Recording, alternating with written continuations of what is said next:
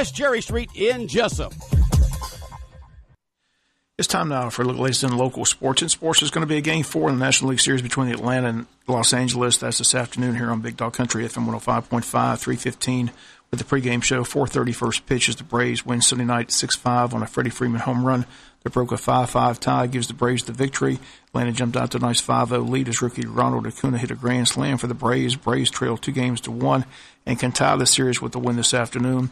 In other National League Series, Milwaukee swept Colorado over the weekend. The Brewers host Game 1 of the National League Championship Series. That gets underway this Friday. Braves hoping to be in it, but they've got to win today and win later this week in Los Angeles to win the series. Again, it's the best 3 out of 5 series. In the American League, it's the Yankees and the Red Sox tied at 1. Houston leading Cleveland 2-0. Tripleheader day in baseball. 1:30 is Houston and Cleveland. At 4:30, it's Atlanta hosting Los Angeles. And tonight it's the Red Sox at New York at 7:40 for Game 3 of that series. High school football, Friday night, the team moves to 7-0 and 1-0 in region play, winning a 21-20 game on a blocked extra point by Logan Pritchard in overtime. At Statesboro, a game in which the Jackets had to defeat both the Blue Devils and the referees. GHSA needs to check out this film because when it's 3rd and 3 and the Jacket defense throws the runner for a 1-yard loss, please explain how it's a first down. Explain no late hit out of bounds on their quarterback.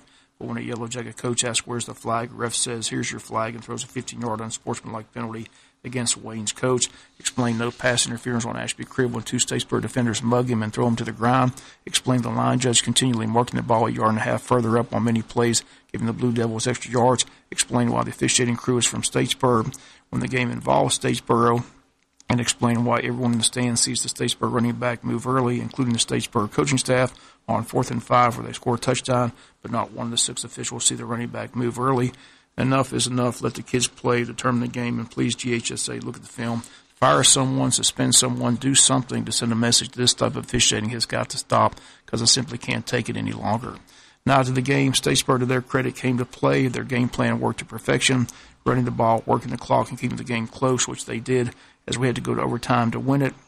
On Statesboro's first possession, Jalen Robinson goes 99 yards for a touchdown, and the Blue Devils led early 7-0.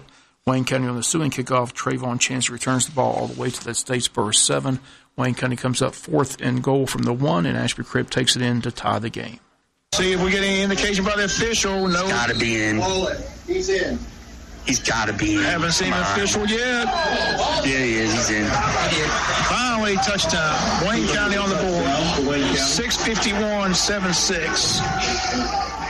PAT good. At this point, the score 7-7, but the Jackets get their first lead of the game on this 12-yard touchdown run by quarterback Shamar Taylor.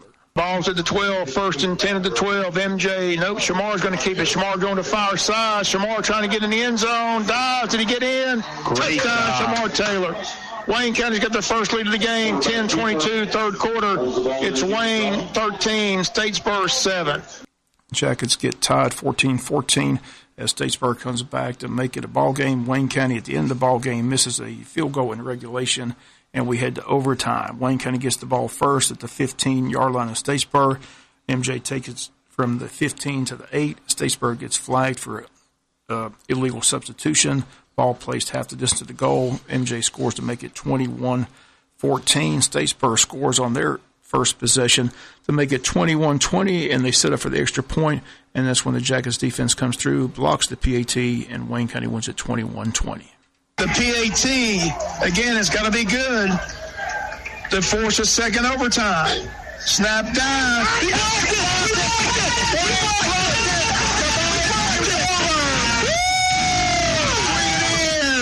Wayne survived.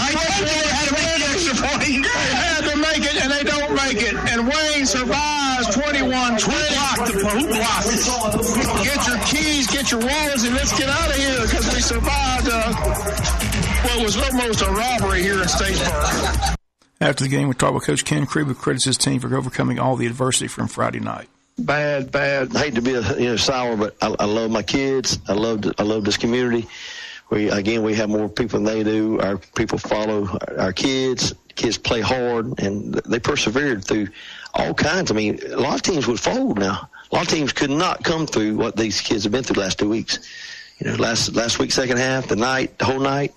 It's just amazing how tough these kids are. Well, again, credit to you and the coaching staff, credit to these kids. Again, they hung tough and did what they had to do and come up with that big PAT, because that was huge to get out of here 21-20. Ooh, victory. Still unbeaten. Victory, stay sweet. winner chicken dinner. We'll take it. Okay.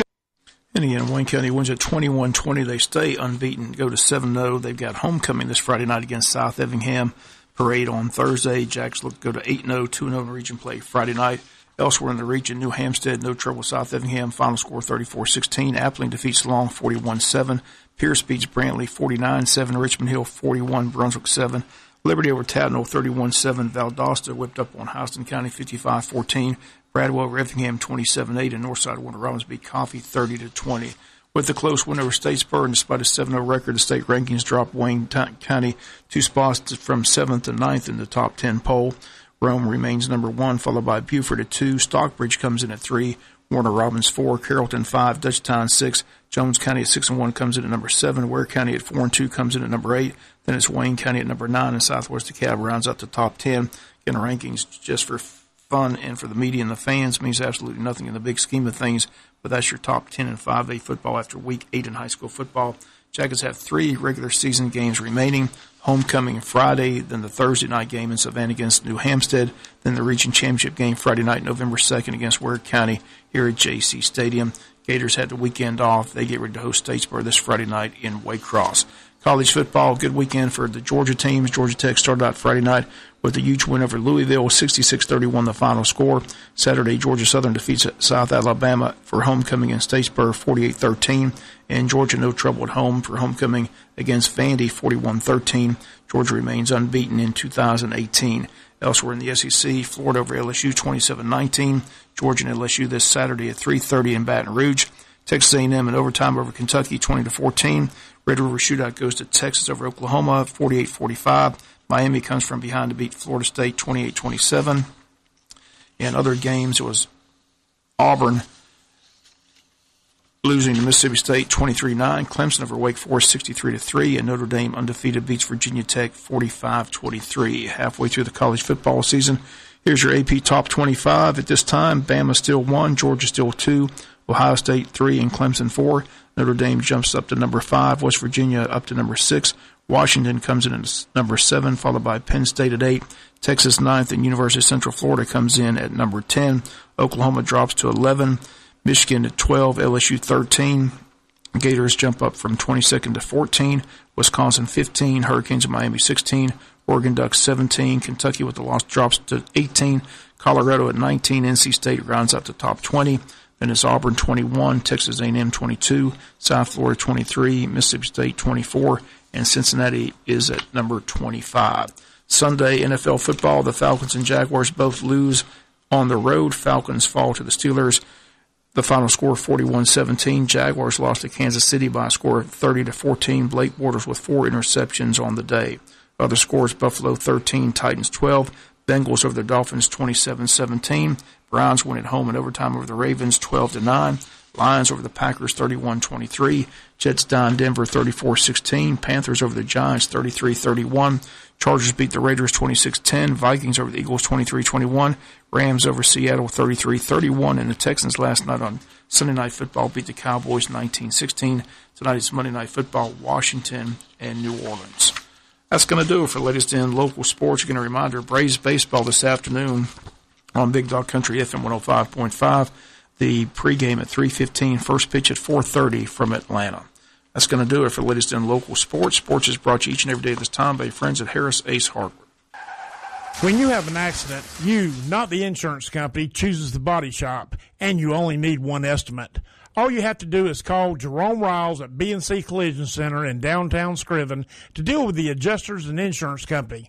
Whether it's a little ding or a major crash, that B&C Collision Center across from Wasden Cabinet Shop in Scriven, deal with the insurance company so you don't have to. Call them at 579-2274. That's 579-2274. Rudy Toot Tootin' open the chute. It's rodeo time in Scriven, Georgia, October the 12th and 13th. The 20th annual Willeen Todd Memorial Rodeo, brought to you by title sponsor Mike Birch Ford of Blackshear, Georgia, along with a long list of your friends and neighbors.